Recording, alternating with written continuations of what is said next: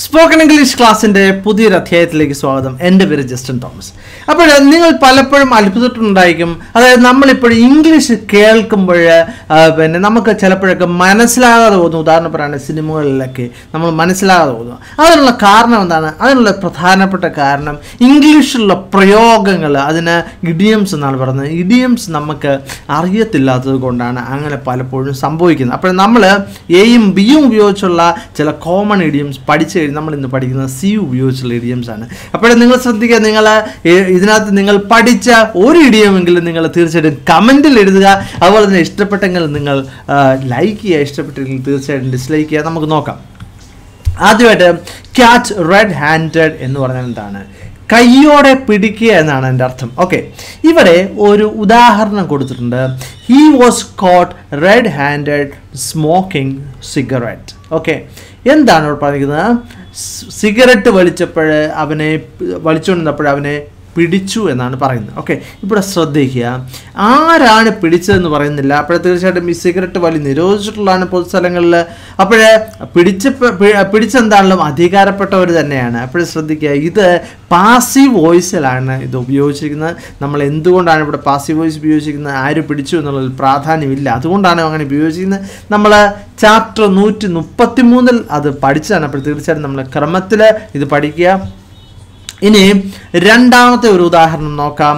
Police coat him red handed using drugs. Okay, police അവനെ എന്താണ് മയക്കുമരുന്ന് ഉപയോഗിച്ചപ്പോൾ പിടിച്ചു എന്നാണ് പറഞ്ഞത്. ഇവിടെ ശ്രദ്ധിക്കുക, ഈ ഡ്രഗ് എന്നുള്ളതിന് രണ്ടർത്ഥമാണുള്ളത്. ഒന്നെന്താണ് മരുന്നെന്നുള്ളൊരർത്ഥമുണ്ട്, രണ്ട് മയക്കുമരുന്ന് എന്നുള്ളൊരർത്ഥമുണ്ട് അല്ലേ.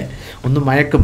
അപ്പോഴേ ശ്രദ്ധിക്കുക, ഇത് ആക്റ്റീവ് വോയിസിലാണ് ഉപയോഗിക്കുന്നത്. നമുക്ക് ഈ ഗ്രാമറിലൊന്നും ഒത്തിരി അങ്ങോട്ട് പോകേണ്ട ആവശ്യമില്ല. എങ്കിലും പലപ്പോഴൊക്കെ നമ്മൾ ഇതെന്താണ് ഇങ്ങനെ വന്നതെന്നുള്ളൊരു സംശയം ഉണ്ടാകാതിരിക്കാൻ വേണ്ടിയാണ് ഞാൻ നിങ്ങളോട് പറയുന്നത് നിങ്ങൾ ഗ്രാമർ പഠിക്കണം എന്നുള്ളത്. അപ്പോഴേ തീർച്ചയായും ക്രമത്തിൽ അത് പഠിക്കുക. Okay, cut it out. Cut it out എന്ന് പറഞ്ഞാൽ നിർത്തിയേരെ എന്നാണ് എൻ്റെ അർത്ഥം. ഓക്കെ, ഇവിടെ ഉദാഹരണം കൊടുത്തിട്ടുണ്ട്, നമുക്ക് ശ്രദ്ധിക്കാം. That song is really annoying. Cut it out. Okay, ഇവിടെ അനോയിങ് എന്ന് പറഞ്ഞാൽ അർത്ഥം അലോസരപ്പെടുത്തുന്ന എന്നാണ് എൻ്റെ അർത്ഥം. ഓക്കെ, ആ പാട്ട് വളരെ അലോസരപ്പെടുത്തുന്നതാണ്, നിർത്തുക എന്നാണ് എൻ്റെ അർത്ഥം. ഓക്കെ, ഇനി മറ്റൊരുദാഹരണം ഇവിടെ കൊടുത്തിരിക്കുന്ന, would you please cut it out and keep quiet, my baby is sleeping. Okay, ഇവിടെ വുഡ് ഉപയോഗിക്കാം അല്ലെങ്കിൽ കുഡ് ഉപയോഗിക്കാം. കുഡാണ് കുറച്ചും കൂടെ കോമൺ ആയിട്ട് ഉപയോഗിക്കുന്നത്, പക്ഷേ ഇവിടെ ഞാൻ വുഡാണ് ഉപയോഗിക്കുന്നത്. അപ്പം നിങ്ങൾ അറിയാൻ വേണ്ടിയാണ് അങ്ങനെ ഉപയോഗിച്ചിരിക്കുന്നത്, അതും ഉപയോഗിക്കാമെന്ന് അറിയാൻ വേണ്ടിയാണ് അങ്ങനെ ഉപയോഗിച്ചിരിക്കുന്നത്.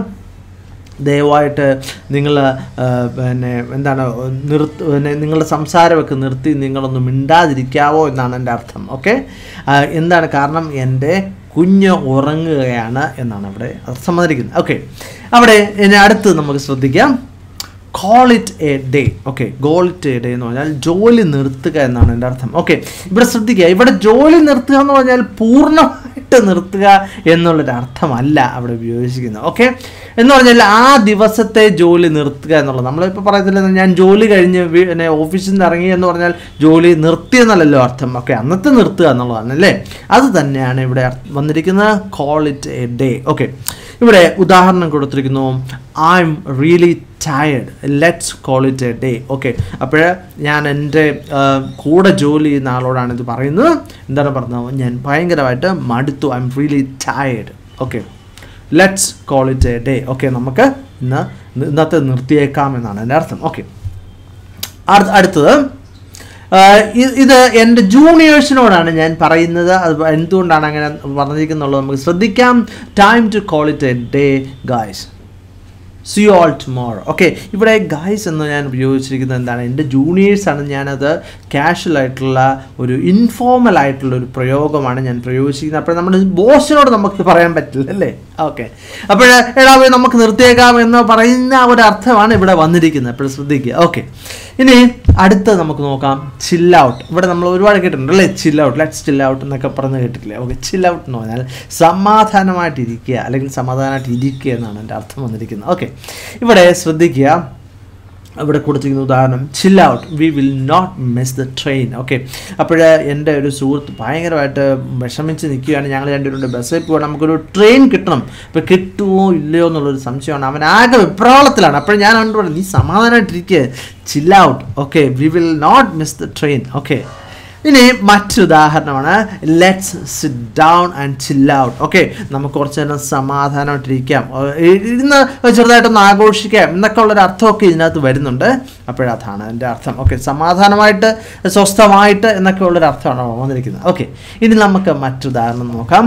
ഓക്കെ, നമ്മളൊക്കെ ചെയ്യുന്ന അല്ലെങ്കിൽ ചെയ്തുകൊണ്ടിരുന്ന ഒരു കാര്യമാണ് അല്ലേ, എന്താണ് കട്ട് ക്ലാസ് അല്ലേ, ക്ലാസ് കട്ട് ചെയ്യുക. അത് തന്നെയാണ് അതിൻ്റെ അർത്ഥം അത് തന്നെയാണ്. അല്ലെങ്കിൽ മറ്റൊരർത്ഥം എന്ന് പറഞ്ഞാൽ ഡിച്ച് ക്ലാസ് എന്നുള്ള, ഡിച്ച് എന്ന് പറഞ്ഞാൽ ചതിക്കുക എന്നുള്ളൊരു അർത്ഥമുണ്ട് അല്ലേ.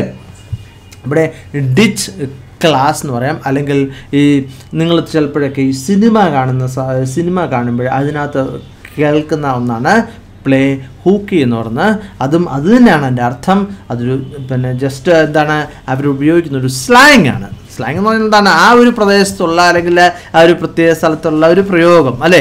അതിന് പ്രത്യേകിച്ച് ഡിക്ഷണറി നോക്കിയാൽ പ്രത്യേകിച്ച് അർത്ഥമൊന്നും കാണത്തില്ല. ഇപ്പം നമ്മളിപ്പോൾ തള്ളിയിടുക, തള്ളി മറിക്കുക എന്നൊക്കെ പറയത്തില്ലേ, എന്നൊക്കെ പറയുന്ന പോലെ തന്നെയാണ്. അതിപ്പോൾ നിങ്ങൾ ഡിക്ഷണറി നോക്കിയാൽ വേറൊരു അർത്ഥമായിരിക്കും അല്ലേ. ഓക്കെ, എന്തായാലും this is the third time you have cut class. Okay, ഇത് നീ 3-ാം തവണയാണ് നീ ക്ലാസ് കട്ട് ചെയ്യുന്നതെന്ന് പറഞ്ഞു. അപ്പോൾ പിടിച്ചു കേട്ടോ, അതുകൊണ്ടാണ് അങ്ങനെ പറഞ്ഞത്. ഓക്കെ, ഇനി മറ്റൊന്ന് നമ്മുടെ അധ്യാപകൻ നമ്മളോട് പറയണേ, if you play ഹൂക്കി again I will inform your parents. Okay, എന്താണ്, നീ ഇനി അത് ചെയ്യുവാണെങ്കിൽ ഞാൻ നിൻ്റെ പേരൻസിനെ ഇൻഫോം ചെയ്യുമെന്നാണ് പറയുന്നത്. ഓക്കെ, ഇനി മറ്റൊന്ന് couch potato. Okay, couch potato എന്ന് പറഞ്ഞാൽ എന്താണ്, ഈ ചുമ്മാ ഇങ്ങനെ ഇരിക്കുന്ന ഒരു മടിയനെ പറ്റിയാണ് ഈ കൗച്ച് പൊട്ടാറ്റോ എന്ന് പറയുന്നത്. അതായത് ഉദാഹരണം, ഈ കൗച്ച് എന്ന് പറഞ്ഞാൽ എന്താണ്, വളരെ സൗകര്യപ്രദമായിട്ടുള്ള ഒരു ഇരിപ്പിടത്താണ് കൗച്ച് എന്ന് പറയുന്നത്. അപ്പോൾ അതിനകത്ത് പിന്നെ ചുമ്മാ ഇങ്ങനെ ഇരിക്കുക, അതാണ് കൗച്ച് പൊട്ടാറ്റോ എന്ന് പറയുന്നത്, ചുമ്മാതിരിക്കുന്ന ഒരു മടിയൻ. ഓക്കെ, ഇവിടെ ഉദാഹരണം, he is A great couch potato, he can watch Netflix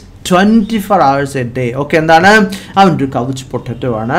അവൻ വേണമെങ്കിൽ നെറ്റ്ഫ്ലിക്സ് നമ്മൾ കണ്ടിട്ടുണ്ടല്ലോ അല്ലേ, നെറ്റ്ഫ്ലിക്സ് 24 മണിക്കൂർ അവന് കാണാൻ ഒരു വിഷയമില്ല. അവനങ്ങനെ എന്താണ് ചുമ്മാ ഇരുന്ന് കണ്ടുകൊണ്ടിരിക്കുക അല്ലെ, ഒരു പണിയില്ല. Okay, since Suraj lost his job he has become A couch potato. Okay, എന്താണ്, സിറാജിന് ജോലി നഷ്ടപ്പെട്ടപ്പോൾ മുതൽ, അപ്പോൾ സിൻസ് എന്താണ്, മുതൽ എന്നുള്ളൊരു അർത്ഥമാണ്. 4 സിൻസ് നമ്മൾ വിശദമായിട്ട് പഠിച്ചതാണ് അല്ലേ. തീർച്ചയായിട്ടും ആ ചാപ്റ്ററൊക്കെ നിങ്ങൾ കാണണം കേട്ടോ.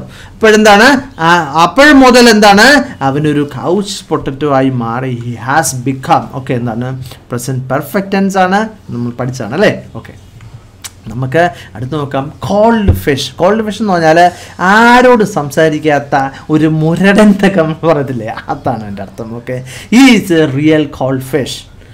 I have never seen him laugh. Okay, ഞാൻ ഒരിക്കലും അവൻ ചിരിക്കുന്നത് കണ്ടിട്ടില്ല, അവൻ്റെ ഒരു കോൾഡ് ഫിഷ് ആണ് എന്നാണ് പറഞ്ഞിരിക്കുന്നത്. ഓക്കെ, ഇനി മറ്റൊന്നാണ് കൗണ്ട് ഓൺ. ഓക്കെ, എന്ന് പറഞ്ഞാൽ ചുമതല ഏൽപ്പിക്കാൻ പറ്റിയ, വിശ്വസ്തൻ എന്നൊക്കെ ഉള്ളൊരു അർത്ഥം. നമുക്ക് വിശ്വസിക്കാം, ചുമതല ഏൽപ്പിക്കാം എന്നൊക്കെ പറയത്തില്ലേ. ഇപ്പോൾ നമുക്ക് ഉദാഹരണം ശ്രദ്ധിക്കാം, you can not count on him. Okay, നിനക്ക് അവനെ വിശ്വസിക്കാൻ പറ്റത്തില്ല, അതുകൊണ്ട് അവനെ ആ പണിയൊന്നും കൊടുക്കരുതെന്നാണ് എൻ്റെ അർത്ഥം. ഓക്കെ, അതാണ് കൗണ്ട് ഓൺ. ഇവിടെ കനോട്ട് എന്ന് പറഞ്ഞാൽ പാടില്ല അല്ലേ, നിനക്ക് അങ്ങനെ നിനക്ക് അവനെ വിശ്വസിക്കാൻ പറ്റില്ല. ഓക്കെ, അങ്ങനെ ഒരു മനുഷ്യനാണ് അവനെ എന്നാണ് പറയുന്നത്. ഓക്കെ, മറ്റൊന്നാണ് ക്രോക്കഡൈൽ ടീയേഴ്സ്. ക്രോക്കഡൈൽ ടീയേഴ്സ് എന്ന് പറഞ്ഞാൽ നമ്മളറിയാമല്ലോ, മുതലക്കണ്ണുനീര് എന്ന് നമ്മൾ പറയത്തില്ലേ നമ്മൾ മലയാളത്തിൽ.